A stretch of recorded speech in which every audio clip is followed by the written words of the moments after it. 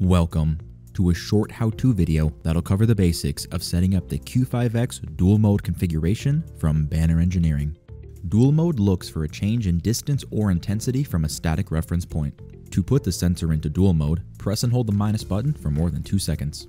Press the plus button once and you'll see Teach 1 on the screen. Press the middle button to select and then toggle either the plus or minus button until you see dual on the display. Next, hold the middle button for more than 2 seconds to confirm the selection. You will see 999p on the screen. This means that the sensor still needs to be taught.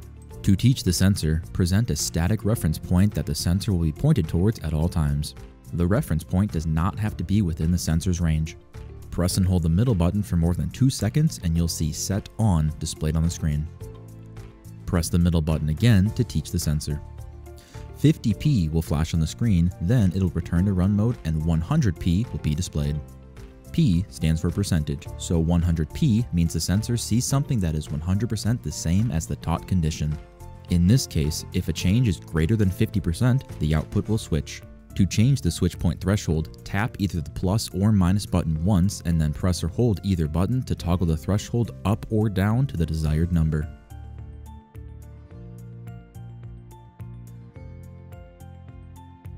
That covers the basics of the Q5X dual mode configuration. For more information, visit our website at bannerengineering.com.